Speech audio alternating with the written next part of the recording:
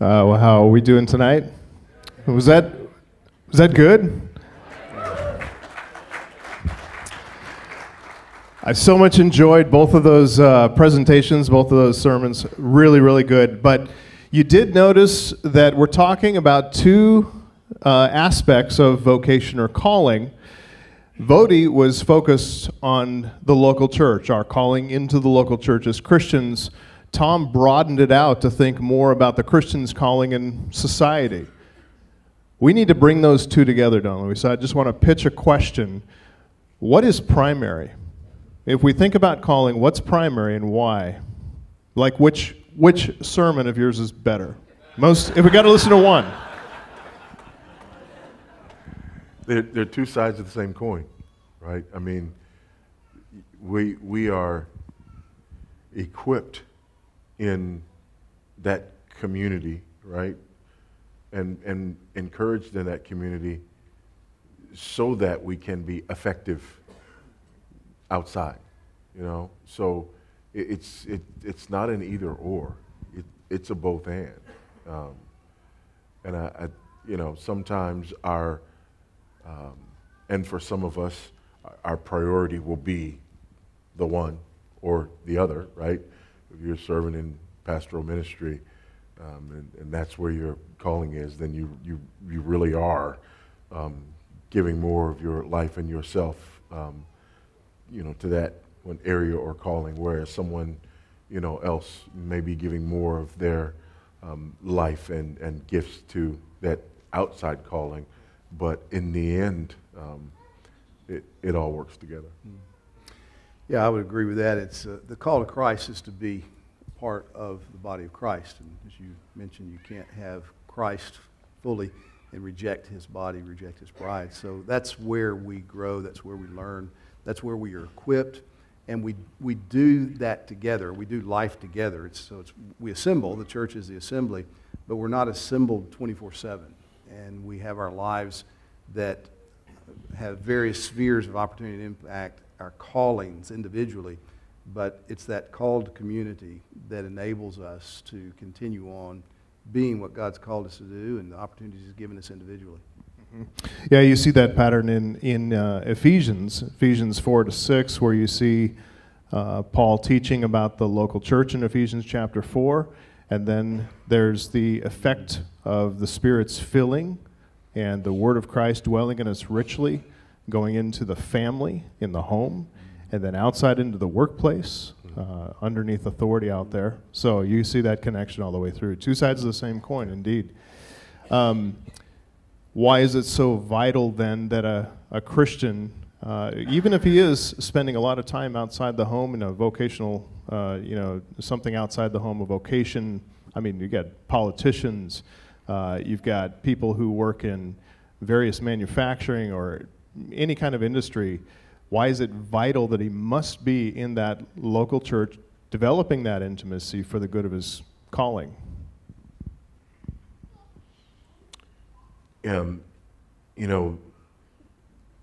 We need and have to have the ordinary means of grace, right? I mean, that work in us, that sanctifying work in us, where we're growing in grace, is something that depends greatly on those ordinary means of grace, and sitting under and devoting ourselves to those ordinary means of grace, the ministry of His Word, and the ways that His Word ministers to us.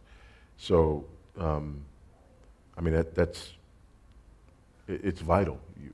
There's nothing without that. Yeah, the church isn't an afterthought with God.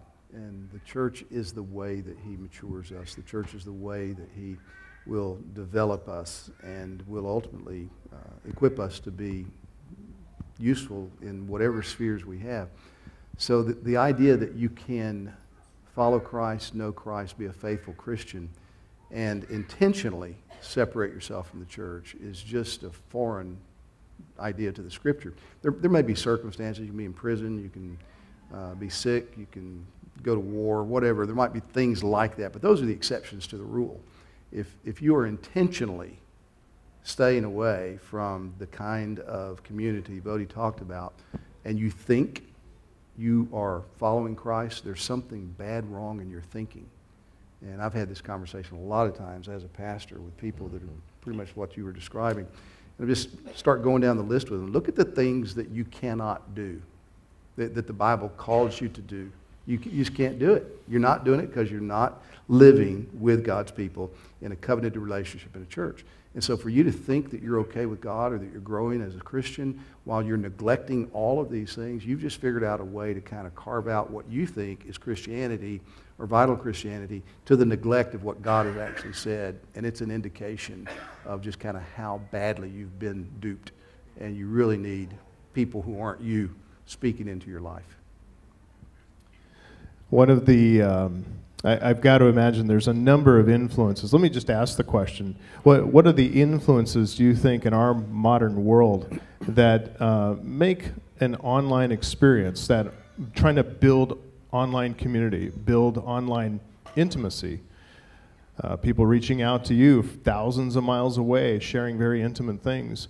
Why do you think that's more attractive to many people? What is it in our world that's creating that appetite and causing them to shun the in-person intimacy and experience? I think there's been a transition and transformation in our thinking and understanding and worldview. There's a generation of people who have grown up in an environment where everything that they consider to be real happens on a screen. Like everything they do and everything they've done, you know, some for all their lives, right? Everything happens on a screen. Everything that you want, everything that you need, you get it on the screen. You don't cook your food. You go to your phone and go to an app and you tell somebody to bring it to you, right? We don't go to class or go to school. You do it all, online.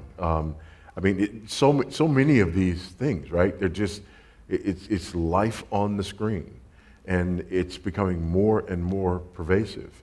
Not to say that screens are inherently bad things, right?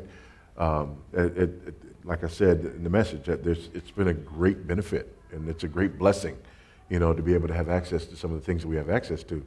But there's a cost to it as well. His answer stands.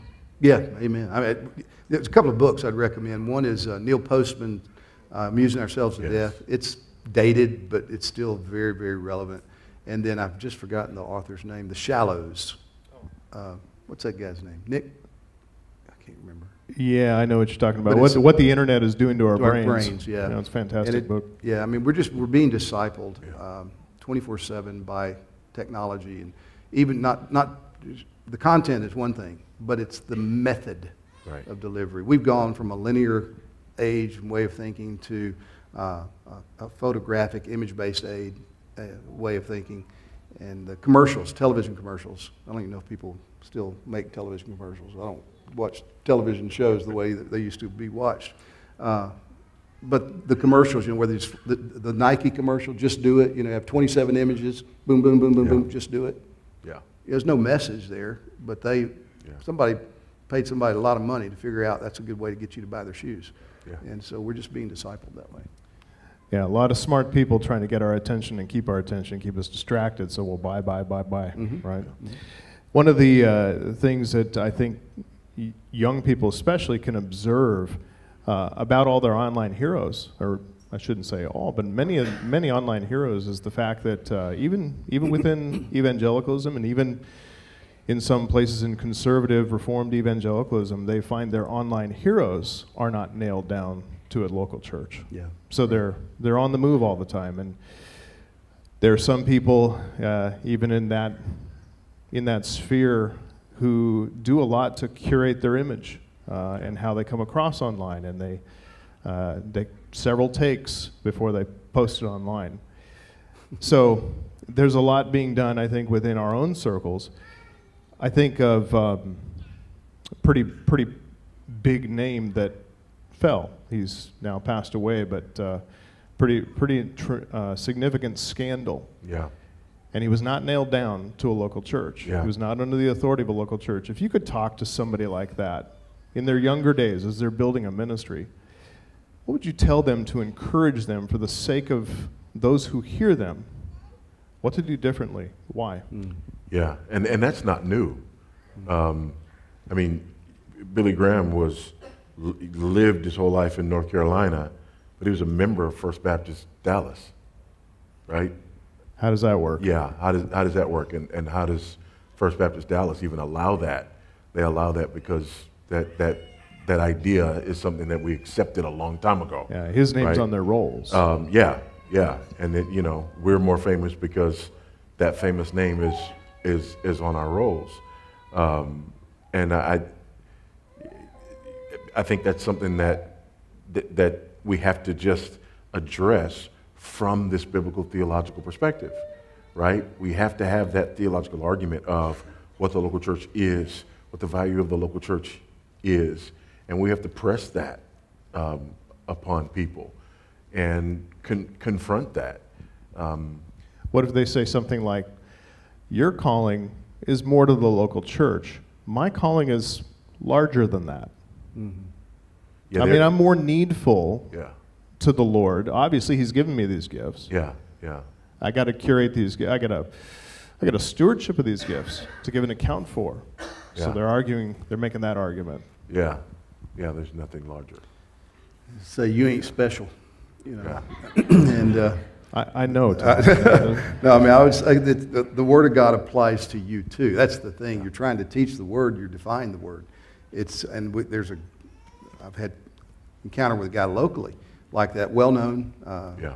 He's got a ministry. He's done some things. Goes into churches and does certain sorts of training, and was convinced he ought to do it at our church, and it just didn't go so well. I said, well, where are you a member? Oh, I'm not a member anywhere. I said, well, you're not going to do that here. Yeah. So you're setting yourself up for a disaster. You're not special. You're not special. We all need what God has provided for every Christian in the church. And to think that you are safe by living outside of that. So I mean, what I would say to your question to a guy like that or myself is, men, you need to anchor your life with the people of God. Be willing to know and be known. Have people in your life that are willing to hold you accountable. You need that. And everybody needs that. Nobody's above that. Yeah. And it's a gift of God. Yeah, so I don't want to make you feel uncomfortable, but here goes. How do you guys do that for your own ministries? Who's watching your life and keeping you anchored down? I stay in one church for 35 years. Okay.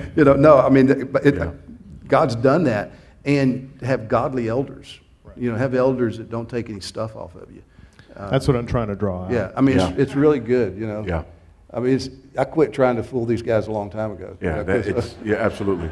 It's essential, but you have to have a commitment to that costly intimacy, right? Because you can, be a part of a church, right? And still not have a commitment to that costly intimacy, and it's to your own detriment, right? Our souls need to be shepherded. Every Christian needs that. The minute we start to believe that our souls don't need to be shepherded, we've made ourselves prey to that roaring lion who's seeking whom he may devour. And I live in the land of lions. And they look for stragglers. Yeah, like one of those antelope out there with a puffed up chest. Yeah, man. Straying from the herd. Nah. Ain't gonna happen, is it? Nah. He's lunch. Let me mention one other thing too. I mean, this is something I think every man needs to do this. Every married man. You need to disciple your wife, and you need to help your wife to grow in grace. And I haven't done as well at that as I would like to have done. But my wife is one of the best practical theologians I know. And so talk about people that don't take anything off of me. I mean, she knows it. And if, you start getting these emails and people say, oh, man, we love this. And I'm thinking, oh, it's pretty good. My wife said, yeah, but you didn't pick up your socks yesterday. Yeah. And so Yeah. it's good to have a You can preach a sermon, you can't keep your room clean. That's right, So to help And then you had a bunch of kids onto that too? Oh, I know. I used to think it was cute when they would answer all those theological questions and catechism books, but now they understand the issue's big enough to apply them to their father. But it really is a good thing. That's a gift. It's a blessing to cultivate that in your marriage, where don't squelch your wife and help your wife to access the tools, the relationships in the church, and opportunities to grow in grace, and then help her to know how to call you out, to not let you get away with stuff. Yeah, embolden people around you to hold you accountable. Yeah. Yeah, that's good. Voddie, when you, this is kind of connecting with Tom's message, when you made a decision to leave Houston and go to Lusaka, how did you know that that was God's will? I think just through your experience and what you had to wrestle through, the painful experience, ripping part of your heart out as you leave, you don't do that lightly. No. So I wonder if you could just take us through a little bit of that decision making. I think it's instructive, even if people aren't pastors, they're making decisions as well and trying to figure out God's will for them. Yeah, and we left our 2 oldest kids here too. So yeah, and now 3 grandkids. But I would say that the Lord called me to Zambia back in 2008. It's 2 years after we'd started GFBC, and I went for the first time. And I really sensed the Lord's calling. That's an awkward sense. In 2008. Right after you started it. Yep. Wow. Yeah, I sensed the Lord's. I didn't know what that would look like. I didn't know, any of that. But I had that sense. But there were 2 boxes that needed to be checked off. One was my wife, right? God gave me my wife, put me in a one flesh relationship with my wife. So I don't come home and say, hey, guess what? So it took 8 years for the Lord to call her. And then, even then, that wasn't a done deal. Because when both of us had that sense, I'm part of an eldership. So what I didn't do is come to my fellow elders and say, the Lord's called us, we're going. I came to my fellow elders and I said, here's where we are, what say you? Mm-hmm. And our elders had the authority to say no to that. If they didn't, then we're liars about what we say we believe. And so we put that before our elders and asked them to be our elders. None of this, I had a dream, I had a vision, here it is, we're gone, right? But I believe Hebrews 13:17, right? That these men were exercising that authority in my life and shepherding me and my family. So that was the second step. And when I brought it to them, they spent some time with it and then came back to us affirming that call. And so it was only then that we made the move. It's really helpful. A couple of our elders met with a church member who, older man, retired, free to go, had the means to go wherever he wants to go, and he had the humility to come to the elders and say, do you think I should do this, or do you think I should do that? Yeah. And he's praying through those issues. That's a remarkable testimony. It's not something you hear, especially from somebody who's a type A leader, hard charger. That's not what you hear. That's something to take note of, to cultivate that kind of humility. It's because of that I needed it all the more. Yeah. Because I would have the tendency, left to my own devices, to be very impulsive, right? And to just go and not think about all the things that need to be thought about. And so I need those people in my life who say, okay, great, but what about this? because I'm not thinking about that. I'm going, squirrel, right? And I'm, you know, so yeah, it's incredibly important. And it's also, again, it's important if we believe what we say we believe. You know, if it's one thing to say that we believe, you know, the ecclesiology of the church, you know, ought to be an eldership, right? But then, do we really believe that? And if we really believe that, how do we function in a way that proves it? You know? I just want to underscore that fits exactly what you said earlier about it's an ordinary means of grace. Yes. So you're not looking for a vision or a dream or Yeah. some kind of 3x5 card floating down from heaven. You're just saying, okay, this is what we want to do. This God's put this on our heart. Brothers, help us. That's ordinary. It's fascinating to see how many people, I think, Christians, evangelicals, have been groomed for decades to do their thinking isolated from the local church, Yeah. away from the elders. They don't see the elders as assets to them, but rather as hindrances getting in the way of what they want. And I think that really is, we are a culture that has trained us to do exactly what you want. Just do it, just do it, just do it. And I'm not the only pastor that has this experience, I know, but people will come, and what they're looking for is not really counsel. They're looking for affirmation on Rubber decisions stamp. already made. Yeah. Yeah, I made this decision, and whenever it comes out that way, where God's told me or God's leading me, you know, I just listen, and they'll say, well, what do you think about that? I said, why do you care what I think about it if God told you to do it? You know, who am I to say anything? You've already heard from the Lord. He told you to do something. I'm not going to tell you not to do it. But it is that exact thing you described. It's this individualistic, you know, God's given me this, I'm going to do it, and I want you to approve it and not question it, not say anything that might set me back on my heels to reconsider. I refuse to play that game. Tom, your opening illustration, that was really helpful. The bricklayer, the wall builder, the cathedral builder. Just for folks who may be on the brink of a decision that they've got to make, and they are wondering about, what if I don't find significance in my work? You know, what if I've got legitimate questions about that? Where is the line between maybe sin and righteousness on this issue? For example, you know, it might be a misuse of your time and talents to be full-time professional Brazilian Jiu-Jitsu, you know, and definitely a waste of your time. My time to try, right? To try. I got you. But if you did have the time or talents to do something else, and this is what God has called you to do, you could make different decisions. You did make different decisions.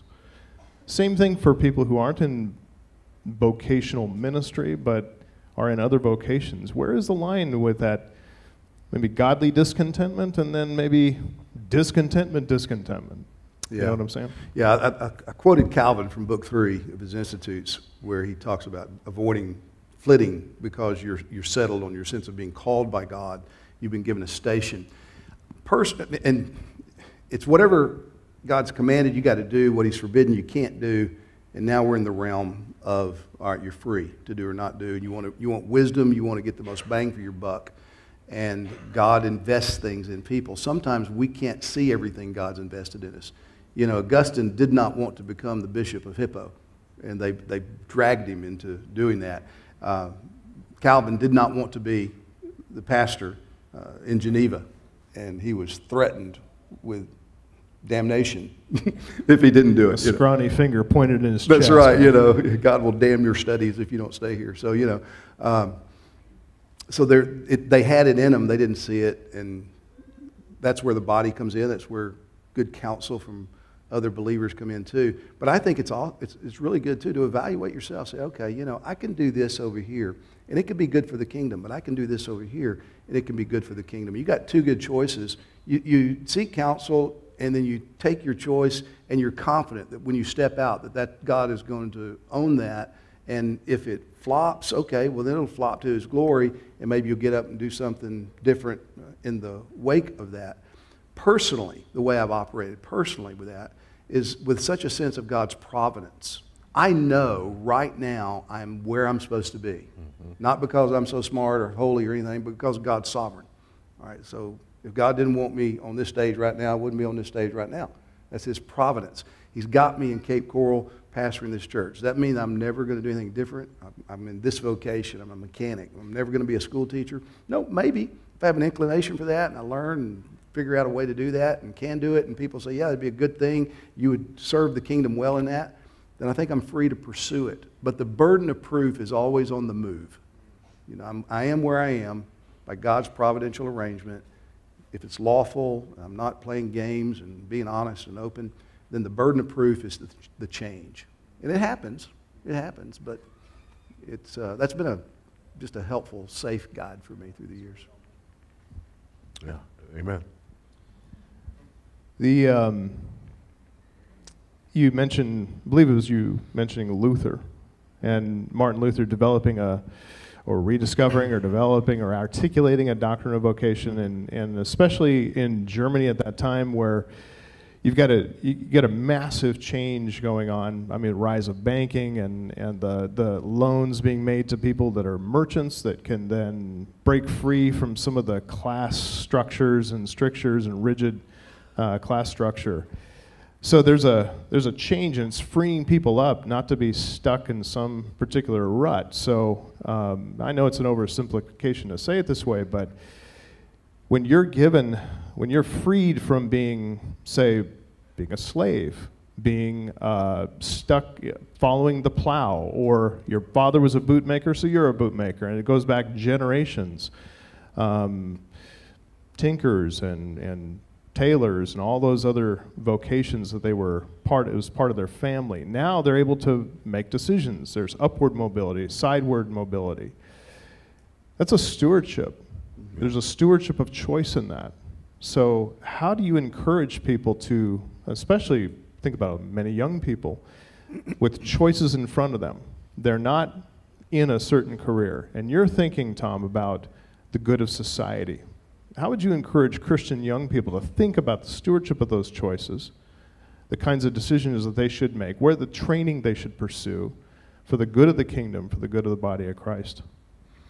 I think, first of all, what I would say is you got to do whatever's going to be best for your soul. You've got to do, if you're not well-grounded, biblically, spiritually, in a church where you're getting good counsel. I mean, if those things are iffy, then, you might be able to make $1 billion, but it's not going to be good for you, these foundational things. So even like education, all of our kids went to college that wanted to go to, I guess all of them went to college. I don't think they all graduated, but our view of college was kind of like, you're the Israelites on the way out of Egypt. Just take it for all you can and get what you want. It's good, and that's fine. But don't worry about a degree or anything like that. If you get a degree, that's fine. But that's just kind of our attitude. But they all went to college locally to stay in this church. And I've had people say, we're looking at colleges across the land, and there's nothing wrong with that. But my first piece of counsel to them when they ask is find a school that's got a good church nearby.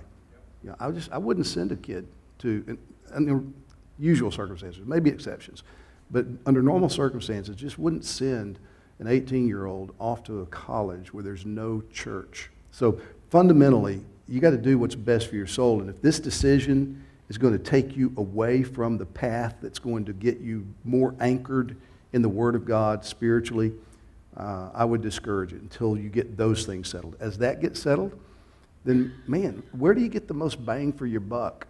You only got a few years to live. How can you get the most out of it for what really matters? And that might include finances. It might include opportunities in different places of the world, but only in a secondary way to what will bring most glory to God. That's the battle.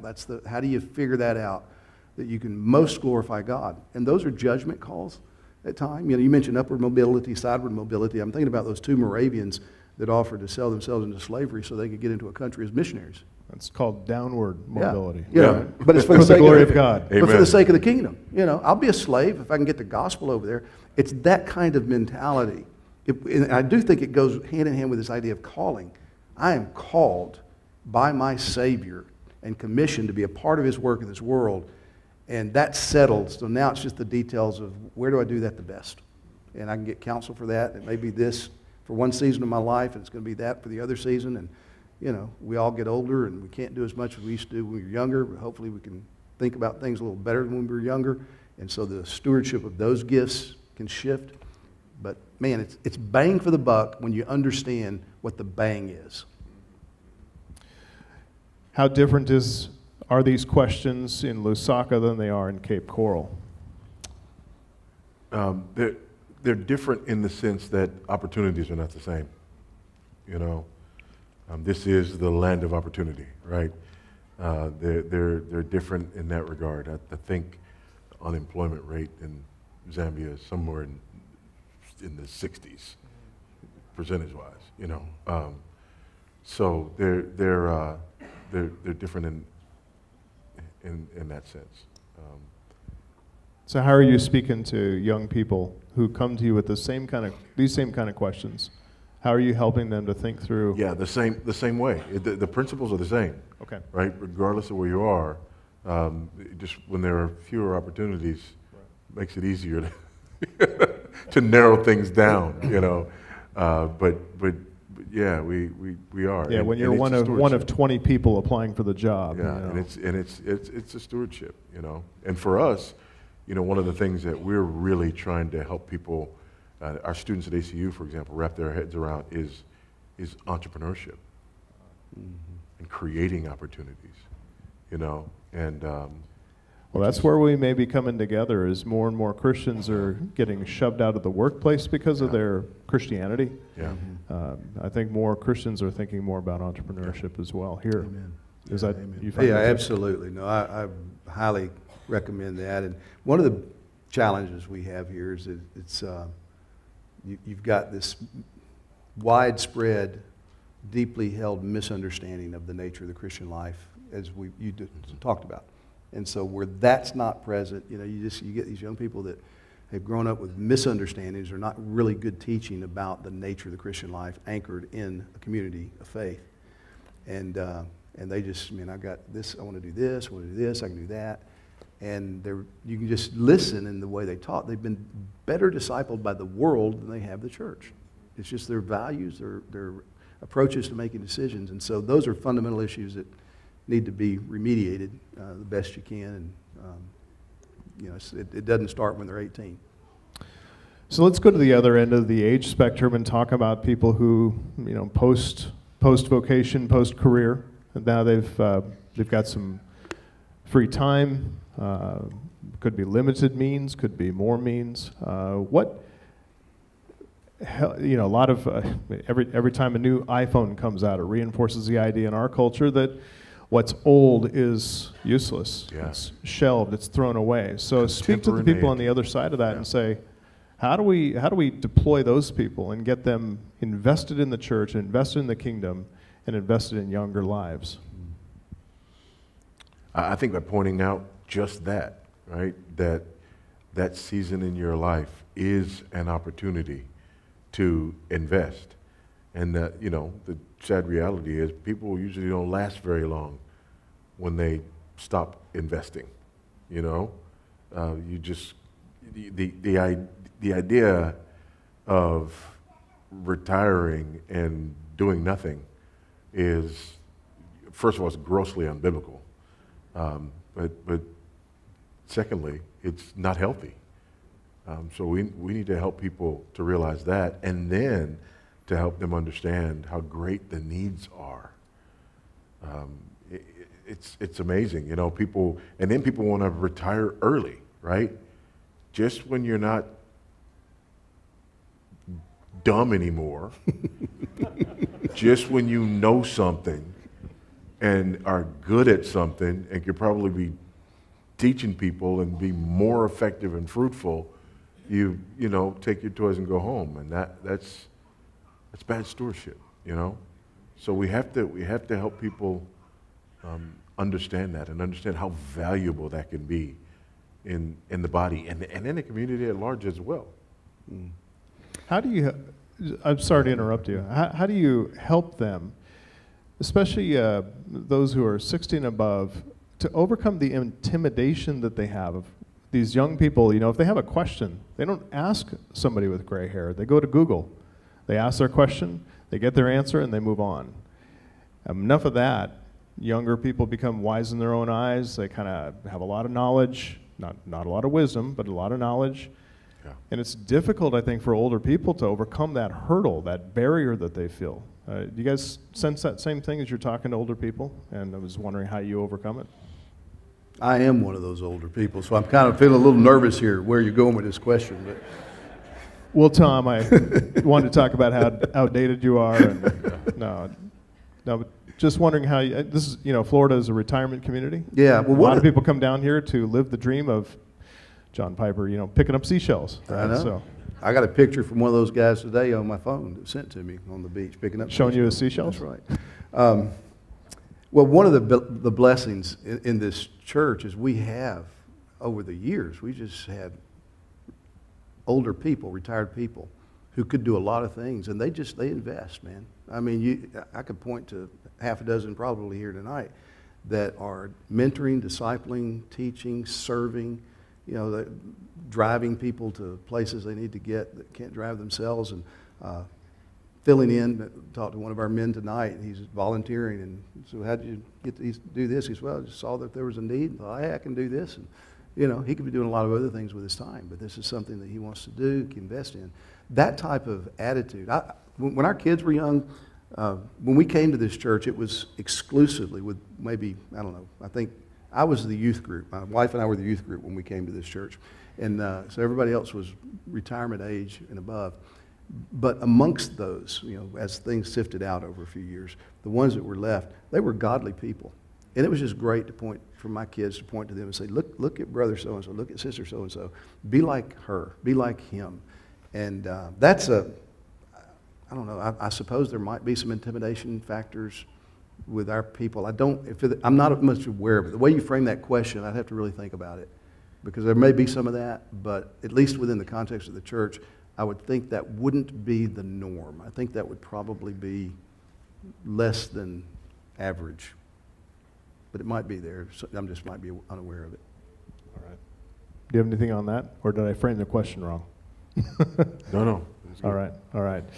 I think that some of that older generation, the kind of things that they can invest to younger lives, it is exactly as you said, that they have a new chapter that's open in the book for them to give themselves to the younger. You talked about risk of intimacy, and you spoke as someone who's risked. I was wondering what kind of risks have you personally gone through, or you seen people go through that things can come back to bite you, and why is that worth it? For a younger generation that is groomed to do everything online, to keep people at a distance, why is that risk worth it? Because our souls need it.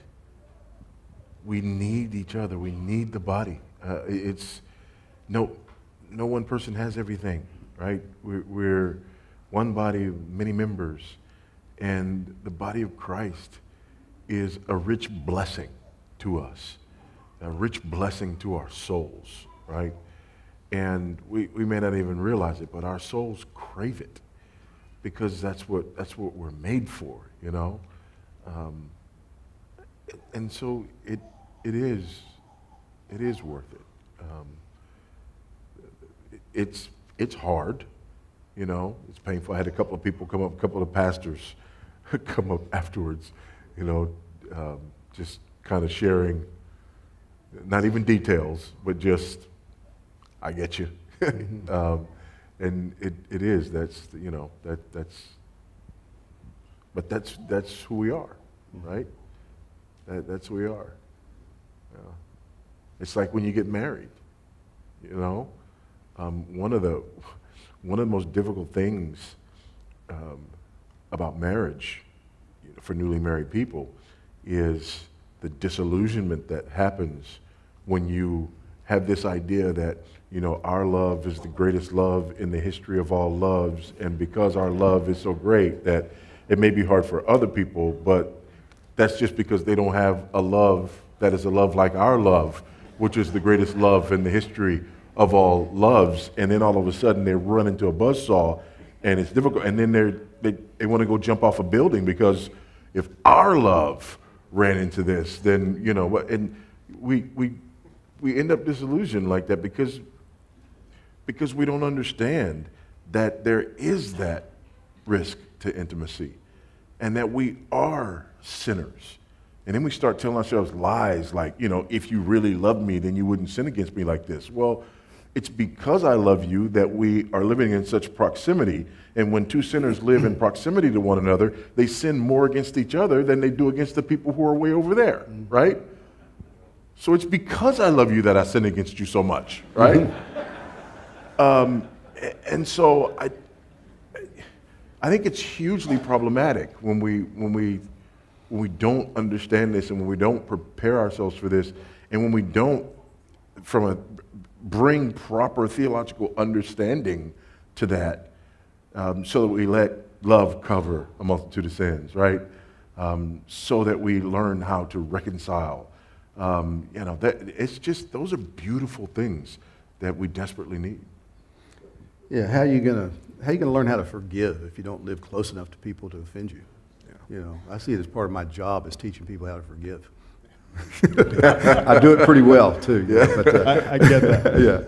Yeah, no, but it's true. I mean, you know, you don't get hurt if you don't live that way, and you don't learn how to forgive. You don't learn how to forgive as you've been forgiven, which we're called upon to do. Yeah.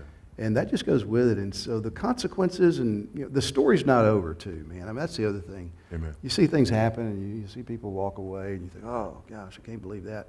The story's not over. Yeah. God's doing 1,000 things.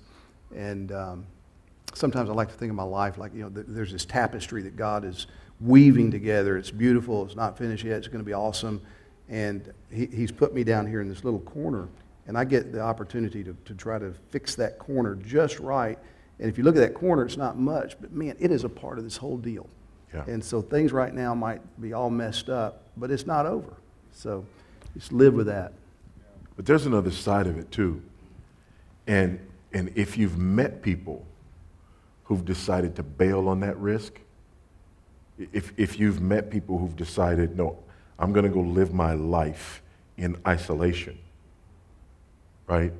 If you've ever had the opportunity to meet somebody who's done that for decades or whatever, what you realize is that in avoiding this risk and pain over here, they've embraced a pain that's even deeper because we weren't made to live like that.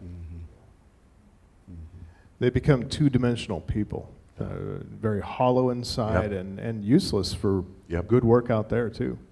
Yeah, so that risk of either offending somebody else or being offended, being hurt, and you know, all those things that they're trying to avoid are the very things that God's trying to draw out of our hearts to shape us more like Christ, conform us to Him. Yeah. How do you see then, let's just, maybe one final question I've got, how do you see that then being attractive? It's an anti-Christian world, it's becoming more so. How do you see that though, being the sweet smell of Christ out there in the world, even in a non-Christian world, an anti-Christian world? All the formation, all the hurt, the shaping, the difficulty, the risk, the pain, all the offending, confessing sin, asking forgiveness, being granted forgiveness, all that stuff going on in the local church across generations. How is that then made attractive to people out there in the workplace, in government, everywhere else? How are Christians spreading the savor of Christ that way? Well, I think in one sense it's inevitable. If you're getting it and you're enjoying it, it's going to just exude out of you. And that's happened. I mean, we all have those stories, but I hear them pretty regularly from folks that are in the workplace, in relationships with extended family, and there'll be a death or a sickness or some tragedy, and inevitably there's something like this. How did you stay so calm? Or I don't know how you did it. Or, I mean, your church really rallied around you. And those things are just, it's not because you're trying to do it, it's just the way you live. And we can live in that environment in some ways where we lose sight of the fact that this is really different than what is out there because we're living together in the church. But we ought to welcome people into that. Give them a taste of that. I mean, the church, when it's functioning well, helps to kind of put the gospel on display. It's a horrible, that's why church splits and disharmony are so wicked, because we're sending a message, we're preaching a message that you can be reconciled to God. We're preaching a message of love, and we can't even get along with one another. And it's just, we put a lie to the message we profess. But whenever it's working, it's like, yeah, you know, man, there's something different in your relationships. You call each other brother and sister, it's like you mean it. And you pick up the phone, you call somebody or text somebody, and they're at your house. And they will drop everything to help you. And that's the grace of God at work. That's the way normal Christianity is. And whenever you put that together and you cultivate it and you try to keep the weeds out when they pop up, and you repent and you forgive and you get up and keep going, there is something very compelling about that. Yeah, it is. And when we allow the Lord to use that, He does. You know, when we don't hide our light under a bushel, and live that and make it known, and don't try to pretend like we're perfect or our life is perfect or anything else. It is a fragrant aroma, you know, because people are. It's a lost, hurting, and dying world, right? And we found the words of life. That's attractive, if we'll let it be known. Good word. Thank you very much. Maybe you could close us in prayer. Yeah, let's do that. Why don't we stand up and pray?